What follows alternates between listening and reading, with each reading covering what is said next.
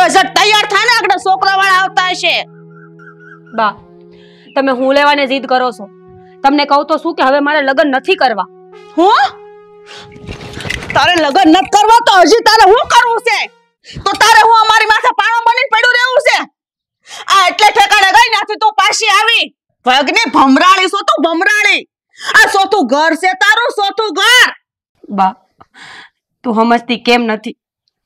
હું આ ચોથા ઘરે જઈશ ને તોય મને નહીં રાખે, મને ધક્કા મારી મારીને બહાર કાઢશે. હું હા શું કહું છું, મારી વાત માની જા ને બા, મારે લગ્ન નથી કરવા. હાય હાય, હા નકટી તો જો કેવો ફાટલ મોઢે બોલે છે. હજી તો એ સોથા ઘરેથી પાછી આવવાની વાતો કરે છે.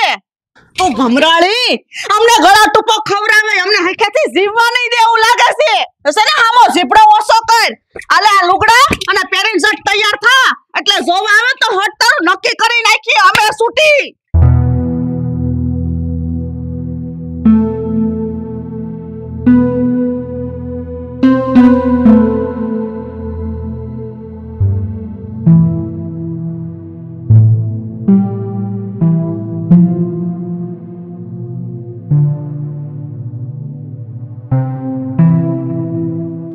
આજે તો થોડીક શાંતિ રહે, હમણાં ઘેરે મહેમાન આવવાના છે. શાંતિ ક્યાંથી રાખું? હૈયામાં હોળી હળગી હોય તો આ કાળ મુખીએ તો હદ કરીશ. હવે તો આ જાય ને તો હારું, ને પાછી નો આવે ને તો વધારે હારું. ખબર નહીં આ ભમરાળી કેવા ભાગ લઈને આવી છે. પણ એમાં એ બશારીનો શું વાંક છે? એ ગમે ત્યાં હારે જાય, એમાં કોઈની સામે એ બોલે છે, કોઈને સામું ઊંસું નજર કરીને નથી જોતી. મારી દીકરી હાવ હોજી છે, એમાં એનો શું વાંક છે? હવે તમારી સોડી કોઈ ઓછી નથી, લખણની પૂરી છે ને એટલે જ પાછી આવે છે ને. હજી દીકરીઓના ઉપરાણા લ્યો. હા ભાઈ, હવે આ તું કે ને એ જ બધું હાસું બસ. અને બહુ ઝીભડો કરીમાં અને હવારનો એમનેમ બેઠો છું. જા સા લઈ આય જા. હા, બેઠા બેઠા સા ઢીક્ષા કરજો.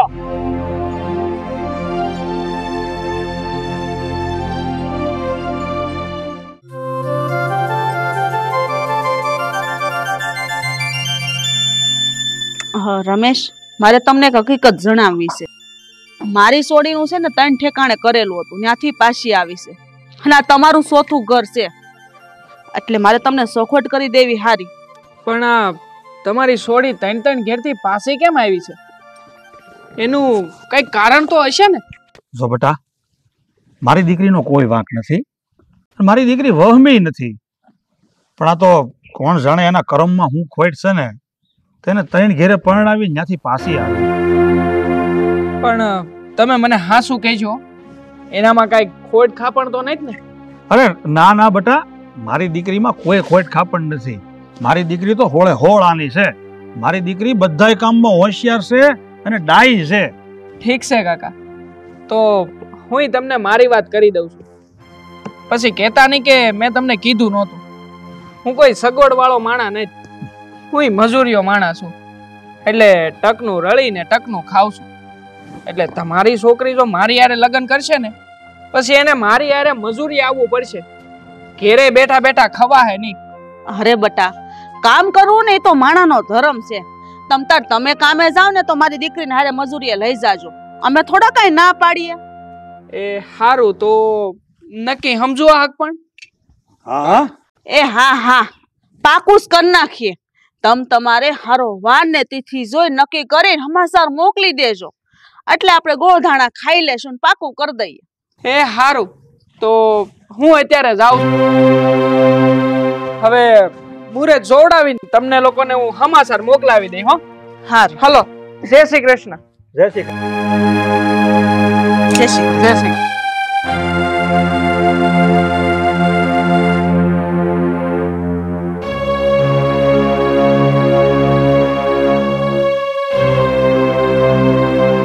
હાશ, આ ઘરમાંથી ગો જાય હું તો પાપ છૂટી જાય.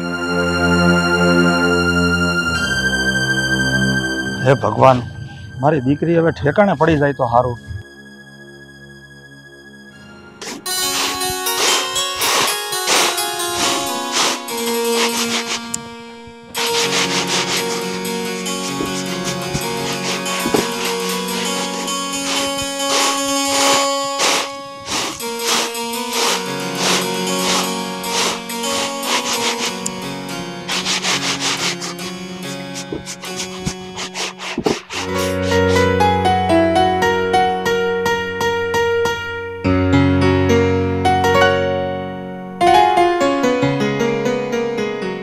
આખું ફાડીને હું મારી હામું જવો સવો? જે મોઢામાંથી ફાટવું એ ફાટી ગયો ને. મારે તને ખાલી એટલું જ કહેવું છે કે તને ક્યારે મોઢામાંથી એકાદું વેણ સારું બોલતા આવડે છે? એ મને હંધુય આવડે છે. આ બધું છે ને બળતરામાં બોલાઈ જાય છે.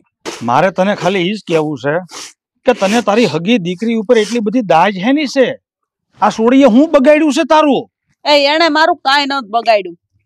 રેવતી કઈ મારી દુશ્મન નથી, પણ મને એમ થાય છે કે જે ઘેર જાય નથી પાછી હું કામ આવે છે. બસ હા વાતની દાજ છે મને એના ઉપર, એટલા બધું બોલાઈ જાય છે. પણ તારે આવું ન બોલાય. તું એની માં છો. આ રેવતી બિચારી ત્રણ ઘેરેથી પાછી આવી છે, દુખી છે. એ બિચારીના કરમ જ ફૂટલા છે, એમાં એનો શું વાંક? મારો જીવ બળે છે. મારી સોડીનું મોઢું જોઉં ને તો મને રોવું આવે છે, પણ હું કરું? આખું ગામ વાતું કરે છે અને ઈ બધાની દાજ હું આ રેવતી ઉપર ઉતારું છું. એ ગામના મોઢે ગણના બાંધવા ન જવાય.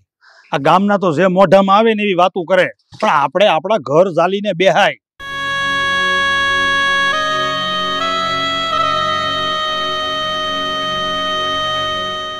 હું તમને શું કહું, જમાઈ કઈ આવે રેવતીને તેડવા? કઈ સમાચાર આવ્યા કે? એ હા, હમણાં હું મંદિરેથી આવતો હતો ને તો એ જ મને વાવડ મળ્યા કે રેવતીને તેડવા જમાઈ હવારે આવે છે. તો તું છે ને રેવતીને હવારે વહેલા તૈયાર કરી દેજે ને એનો બધો જરૂરી સામાન પેક કરી દેજે. સારું.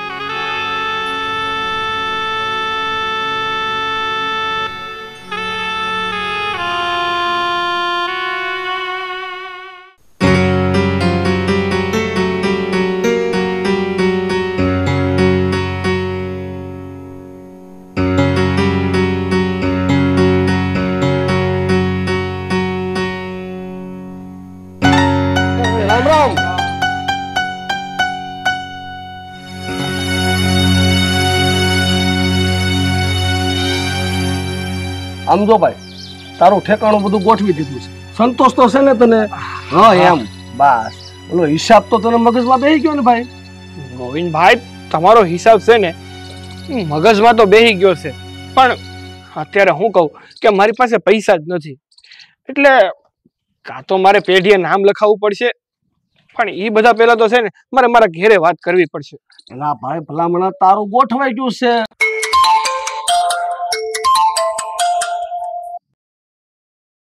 હા પાર્ટી. હા બોલો બોલો. અરે તમે જરીએ ઉપાધિ કરો માં તમ તારે. હા હું બેઠો છું ને, એવી તો કેટલી સોડીઓને મેં પરણાવી દીધી છે, અને તમારું હું ઠેકાણે પાડી દે કામ તમ તારે. તમે આ હસોડી ઉપાધિ કરો માં ભાઈ. હા બસ. એ ભાઈ રમેશ, લાય મારો ફોન લઈ તો ભાઈ, વાત ચાલુ છે. હા, તમારો ફોન બંધ કરો ને, પહેલા મારી વાતનો જવાબ આપો. એલા ભાઈ તારે છે હું ઈ મને કેલી? ગોવિંદભાઈ, હું નીકળું? ના ના ભાઈ, તું ઉભો રે ભાઈ, તારું કામ છે ભાઈ, ઉભો રે. એ ભાઈ થોડોક ટાઢો પડ મારો ભાઈ, તને તકલીફ શું છે? આ થોડુંક શાંતિ રાખ. હું સમસ્યા શું છે ભાઈ? અરે ગોવિંદભાઈ, આ કેવી છોકરી ભટકાડી છે મને, એને સંતાન થવાની તો ખોટ છે. અરે ભાઈ, આ હું વાત કરશો તું? આ રેવતીને સંતાન ન થાય એવું તને કીધું કોણે? તમારી ભાણી રેવતીએ જ કહ્યું છે મને કે એને સંતાન નહીં થાય. અરે ગોવિંદભાઈ, તમે બનાવટ કરી છે મારી યાર, શેતરો છે મને. અરે ભલામણો થોડીક શાંતિ રાખ, ટાઢો પર ટાઢો. મને થોડી કઈ ખબર હતી કે મારી ભાણકીમાં આવી ખોટ છે, નકર તો ભલામણો તને પહેલા નો કહી દઉં. જવો ગોવિંદભાઈ, તમને ખબર હતી કે નહોતી કઈ મારે નથી જોવાનું. તમે છે ને તમારી આ ભાણીને લઈને મૂક્યા હોય એના બાપના ઘરે, ને મને મારા 1.5 લાખ રૂપિયા પાછા આપી દો. લાવો. એ ભાઈ, હેના રૂપિયા હેની વાત કરશો? મેં મારી ભાણકીને તને પરણાવી દીધી, હવે તું તારી વહુને રાહ કે કાઢી મૂક, ઈ મારે કોઈ લેવા દેવા નહીં. જો ભાઈ, રૂપિયા પાછા મળશે નહીં, તારે થાય ઈ કરી લેજે. ઈ બધું ગમે એવું હોય, તમે મને મારા રૂપિયા પાછા આપી દેજો, નકર હું પોલીસ કેસ કરી તમારી ઉપર. એ ભાઈ, તું પોલીસ કેસની ધમકી કોને આપશો ભાઈ? હું કઈ કોઈથી ફાટી નથી પડતો, થાય ઈ કરી લેજે. હાલ નીકળે છે, હાલ. તમને તો હું હારી રીતના જોઈ લે. જોઈજો તમે, મારા રૂપિયા બધા લઈ ગયા છો ને, જોઈ લે તમને. એ હા થાય ઈ કરી લેજે, હાલ. ગોવિંદભાઈ, અરે ભાઈ, આમ જો તું ઉપાધિ કેરમાં તારું બધું ગોઠવાઈ ગયું છે, એને કઈક સમજણ ફેરશો. આમ જો તું રૂપિયાનું સેટિંગ કરી નાખ, પછી આપણે તારું બધું કમ્પ્લીટ કરી નાખીએ. હા ગોવિંદભાઈ, હું છે ને બધી રૂપિયાની ગોઠવણી કરી રાખું છું, અને પછી મળું તમને. હાલો.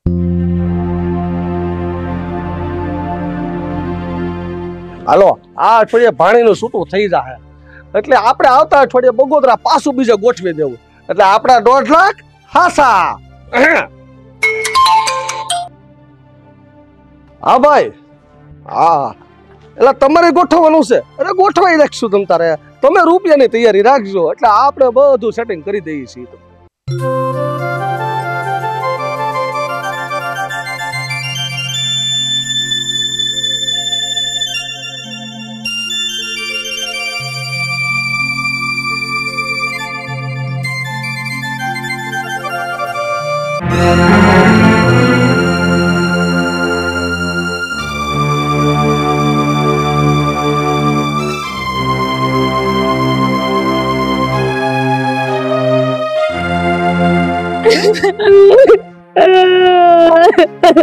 કેમ રોસો?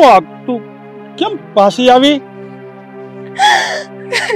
કાક વાત તો કર બેટા. અરે રે તમે આમ પૂછો છો હું તમને દેખાતું નથી પાછી આવી છે.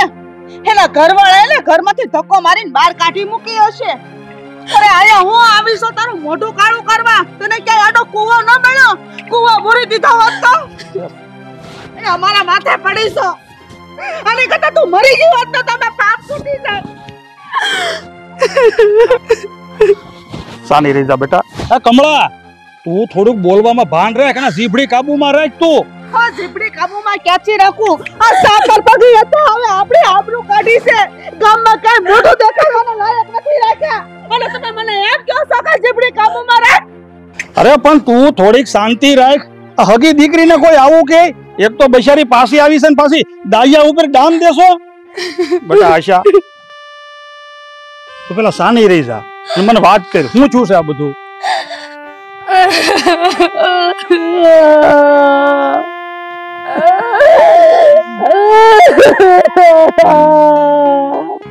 હે ભગવાન આ સોડીએ તો મોત બેઠું કર્યું છે. આ સોથે ઠેકાણેથી ને પાછી આવી છે.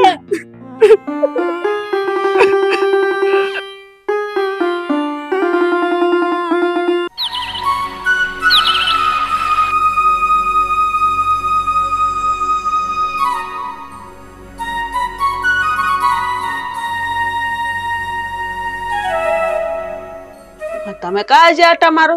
વાડિયા નથી જવાનું? વાડિયા તો મારે જાવું જ છે પણ હું તને શું કહું સાવજ એક રકેબી દે ની. હવે આ બપોર થાવા આવ્યા હવાદીની 2 વાર તો સા ઢસી લીધીસ. વાડિયા જાવ ને? હા હું વાડીએ જાય પણ મેં છે ને તારા ભાઈ ગોવિંદને અહીંયા બોલાવ્યો છે. મારે થોડુંક એનું કામ છે પછી હું વાડીએ જાય. મારા ભાઈને બોલાવ્યો છે? કાવાળી તમારું શું કામ છે? હવે ઈ તો ગોવિંદ આવે ને તો તું જોઈ લેજે કે મારે એનું શું કામ છે.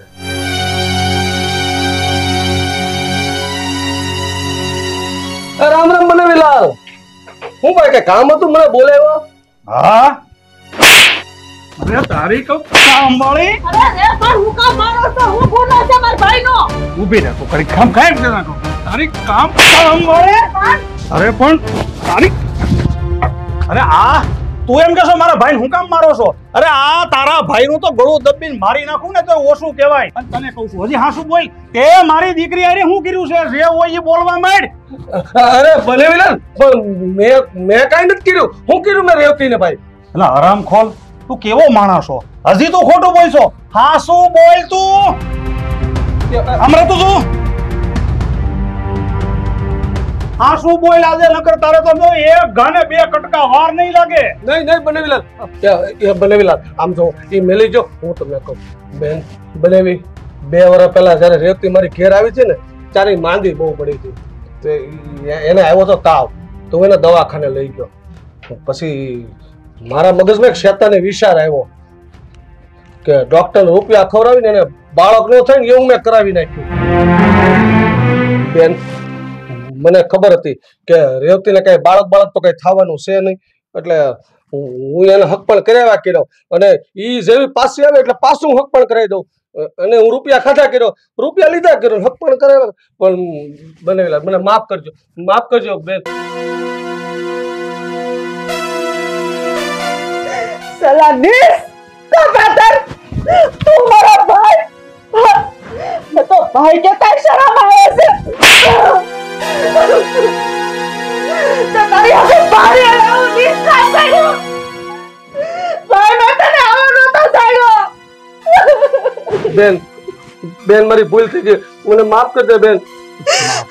માફી? હું તને માફ કરી દઉં એમ? તને જરાય શરમ નથી આવતી? માફની વાત તો દૂર રહી, મારે તારી અરે મરે હનન નથી રાખવો. અને તારી બેન મરી જાય ને તો કાઠીઓ લઈને નહીં આવતો. નીકળ મારા ઘરમાંથી બહાર, નીકળ.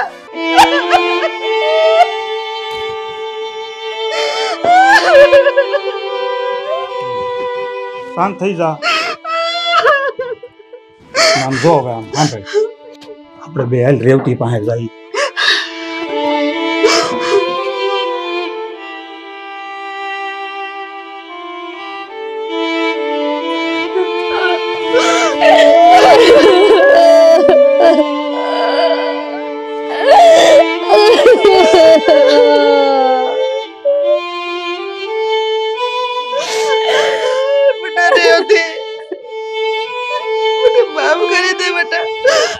મને નહોતી ખબર કે તારે હારે આવું થયું છે બેટા.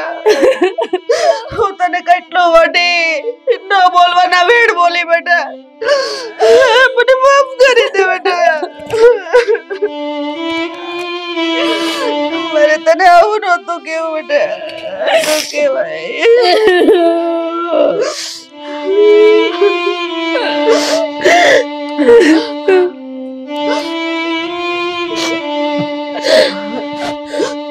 સાની રહી જા. હું શું તારી હારે